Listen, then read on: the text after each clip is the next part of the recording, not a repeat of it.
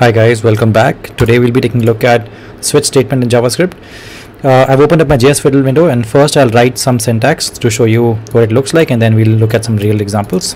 So this is what it looks like: switch, and then you write some expression here, and this expression is inside round brackets, and then you have these curly braces inside which you write the main code.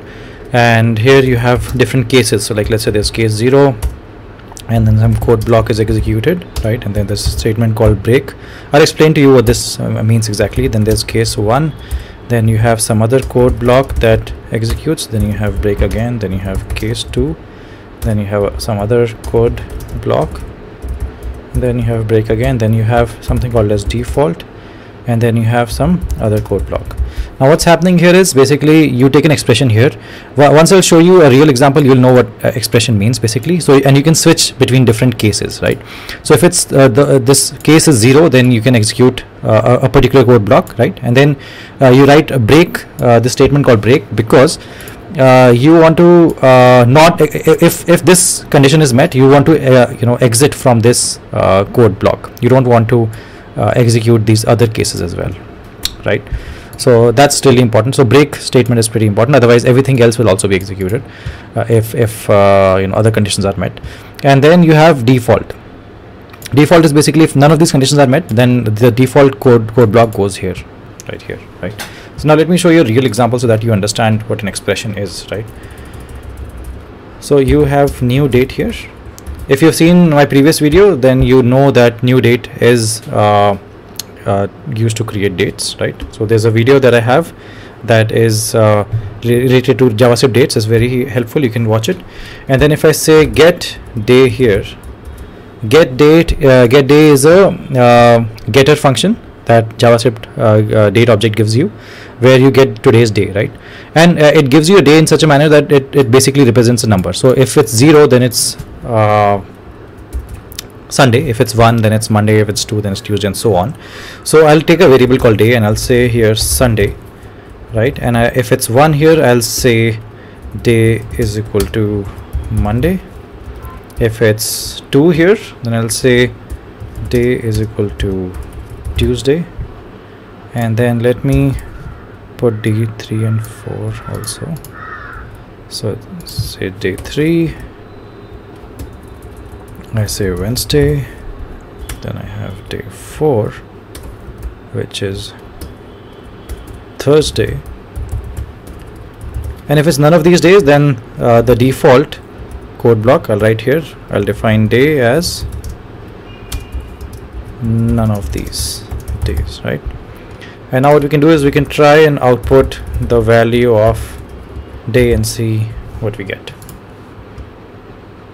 So we'll get Thursday because today is Thursday, which is 4. And so again, I'll just explain to you. A switch statement switches between switches for this value. So this value is basically new date, which is today's date, and get day, which is Thursday, and it's going to switch between these different cases. And the case that matches this is 4, which is Thursday. So today becomes Thursday, and we output the value, which is Thursday. Now this works very similar to if statement. So in if statement, if you know that you have if and else if and else if, and you put all these different conditions, right? So it's very similar to that, but this is just a much cleaner syntax. So people prefer this more if you have a lot of conditions to check in if and else if, right? So this is a much better way to do it. Now let me show you a few variations here. Now if you were to take this, right, the default statement, and put this at the top of the code block, right? And if you were to execute this, it will still work. So this is something I want to show you, that default does not necessarily have to be at the bottom of this code block. And this is a syntax that you'll see very commonly if you go through any code on GitHub. So that's why I wanted to show it to you once. Then you have cases for you can have multiple cases executing the same code. So let me show you what that means. So let's say for case 3 and case 4, for both of them, we want to execute the same code, and we want to say day is equal to midweek, right? So as you can see, case 3 does not have its own code block here. Case 3 and case 4 both will execute day is equal to midweek. So let's see if it works. So it says midweek, which basically case 4, since it's case 4, it's midweek today. So this also works. So this is something also that's very common, because you can have the same code block running for multiple conditions. right? So let me show you something interesting. So let's say var x is equal to 0, right? And I'll define a variable called text. I'll say not defined yet, right? And I'll, instead of switching this, I'll switch x, and I'll just have two conditions here, case 0 and case 1, right? And for case 0, if it's case 0, I'll say text is equal to off. If it's case 1, I'll say text is equal to on,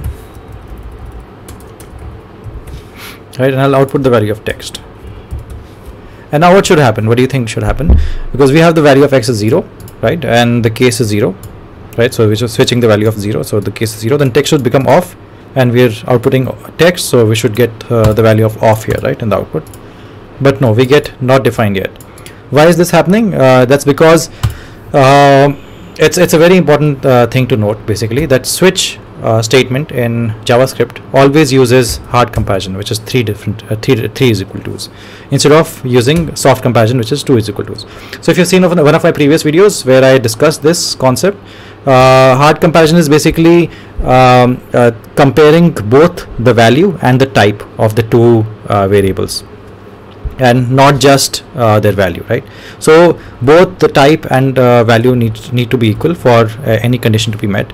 So switch behind the scenes by default is using the hard comparison operator. So this is why x is defined as a string and it's not a number. So the value is the same, but it has to be a number as well. Only then it has to be if it were a string, then it would work, but if it's a number here and string here, it won't work, right? So I hope that was useful, and if you're liking these videos, do subscribe, and thanks a lot for watching.